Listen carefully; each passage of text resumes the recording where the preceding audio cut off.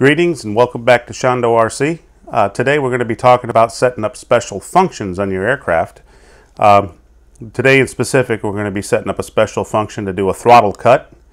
So, if you happen to be working on your airplane and it's got battery power going to it, or you happen to land your airplane and you're walking it back to the bench, we can set up a safety feature through special functions that in the event that you inadvertently hit the throttle by mistake, your prop isn't going to start up and cut you to pieces. So I'm going to show you how to do that today. It's fairly simple. Let's get right to it. Pretty simple to do. Today we're doing it on the E-flite Timber. So what we'll do is we'll go to Model Settings. We're going to scroll over to Special Functions. Just keep paging over till you see Special Functions. Okay, there it is, Special Functions. I don't have any special functions set up on this aircraft, so now we're going to do it.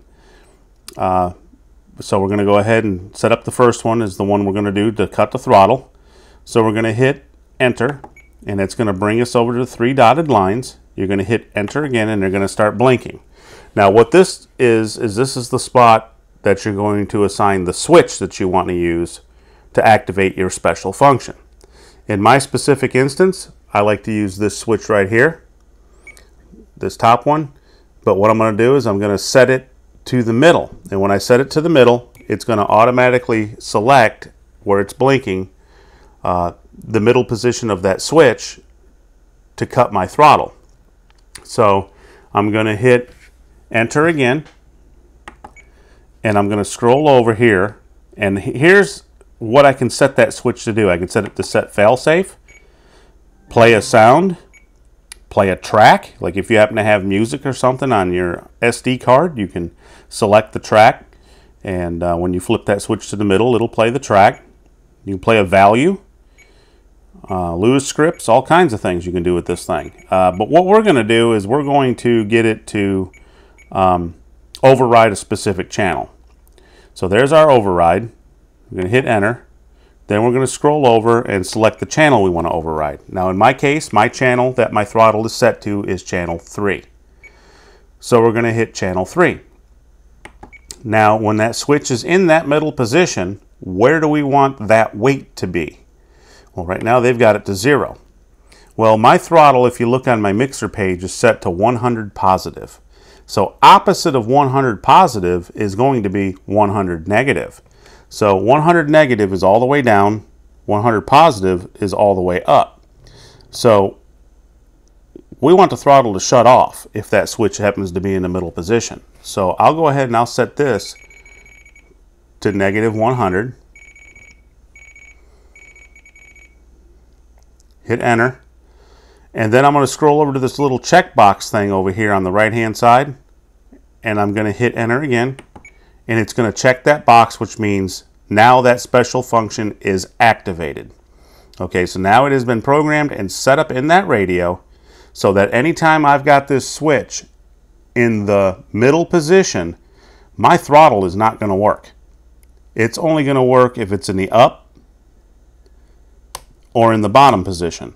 But for safety reasons as well, I want to also set that same function up when it's at the bottom as well. I don't want my throttle to turn on unless that switch is all the way up. So to do that, what I do is we'll go ahead and select our second special function, hit Enter, and we're going to hit Enter again to get it blinking, and I'll throw my switch all the way down. Now my SA with the arrow pointing down means switch all the way down is going to override channel, and we're going to set that channel to 3 again. Then we're going to go over here to the weight, and we're going to go to negative 100 as well. Now this is just for throttle. That's all we're setting up today. We're going to hit Enter. We're going to scroll over to the box on the right hand side. We're going to hit Enter again to highlight the box. Now, what that's saying is both of those special functions are now activated within this model in this radio. So anytime that my switch up here in the upper left-hand corner is down or in the middle, my throttle will not work. My throttle will only work when the switch is all the way up to the top. So let's test it and let's see.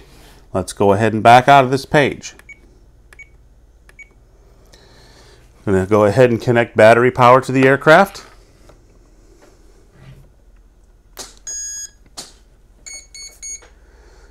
And my switch is all the way up on the left hand side so we can see that my throttle will work. I don't want to turn it all the way on because it's kind of scary, so. But you can see how the throttle turns. Okay, so with the switch all the way up, my throttle works. Now if I put my switch in the middle position,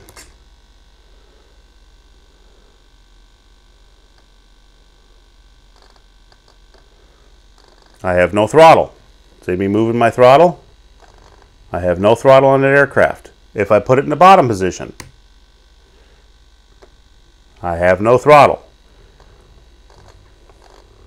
I only have throttle when I'm in the up position. And that's it. That's pretty much how you set up special functions. There's another cool special function in there I would like to tell you, especially if you're a newbie pilot, that I think you need to know. This radio with OpenTX has a fantastic little function in it called instant trim. And the way that this works is if you're up there and you happen to be flying your airplane, and say it's a maiden flight, and your airplane is way out of trim, you know, to where you're like really having to hold the sticks a whole lot, you know, in a certain position to get it to fly level.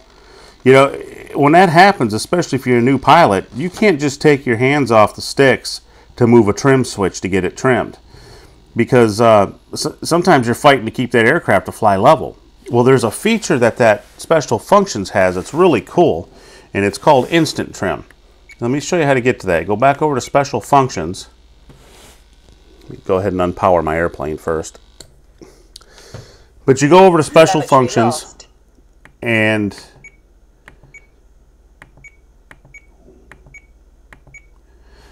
you're going to scroll down to a spot that's not being used, and you're going to hit the enter button. You're going to scroll over to the switch, and what I like to use for instant trim is your spring switch. It's the one up here in the back upper right. Just flip that switch and it will change on the screen. It selected it.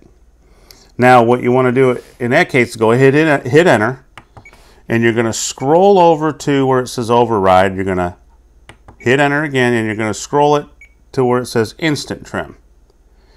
Hit enter. Then you're going to scroll to the box that's all the way over on the right hand side and highlight it. Now you've activated that specific function for that radio. Now how instant trim works is this.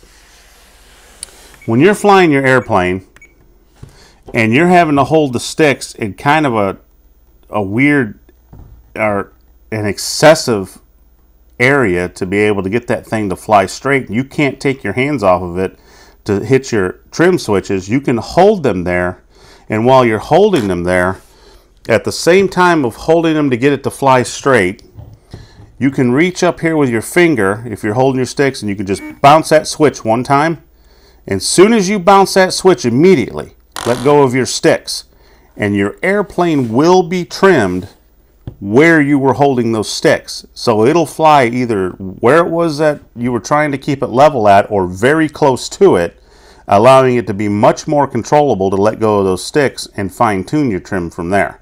So that's a pretty cool little feature there. It's called instant trim. You get in trouble and you've got to force them sticks and you can't take your fingers off the sticks, reach up there with your index finger, bounce that switch real quick, instantly let go of those sticks, and you'll be trimmed to that position you were holding those sticks at. That's awesome. However, what you do need to know is this. In a previous video, I showed you a feature concerning reversing channels, if you remember that. A lot of people, to reverse channels, they've been, instead of using positive numbers in Mixer, if the channel was backwards, they would change it to a negative. If you do that, instant trim is going to get you in trouble because it's going to trim in the opposite direction of what you're holding those sticks. So you're going to be in trouble.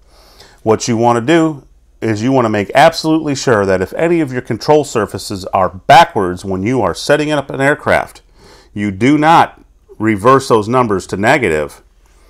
You want to go over here. You want to go to these pages here. I'll show you. Where it says outputs.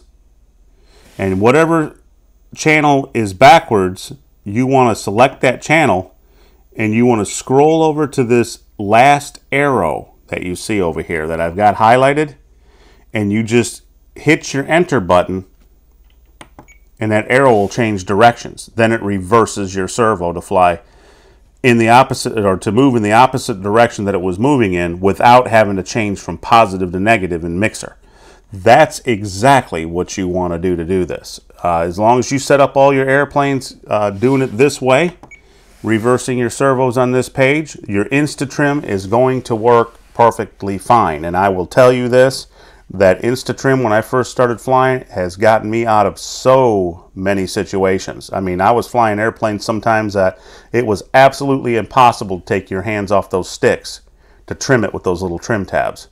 So the InstaTrim, you know, allowed me to force the sticks to make the plane fly right and bounce that trim switch and instantly let go of those sticks, and I was trimmed to where I was pushing those sticks to. So that's something just to keep in mind. Just make sure absolutely that you set your servos up properly from this page, not your Mixer page. You know, you only use the Mixer page for your weights. Don't use it for reversing unless you're doing mixing. You can go ahead and reverse your stuff for mixing, of course, because you know that has no bearing on your trims. But the actual inputs themselves, you know, on your Mixer page, they must always be in the positive form all the time. You do all your reversing from this page. I hope you learned something here. Special functions is pretty cool. There's various other things you can set up on it. You can set up your volume. Like I set up all my volume on my aircrafts. When I set up a special function, I set it to volume on, and I set it to this left slider so I can turn it up and down, you know, all kinds of cool stuff. So just kind of play around with it and see what you like, but you learned how to set up a safety feature, which was your throttle, and I would suggest you do that pretty much on all your aircraft. And that's about it concerning that. If you liked what you saw, hit like and subscribe, and I'll catch you next time. Have a great day.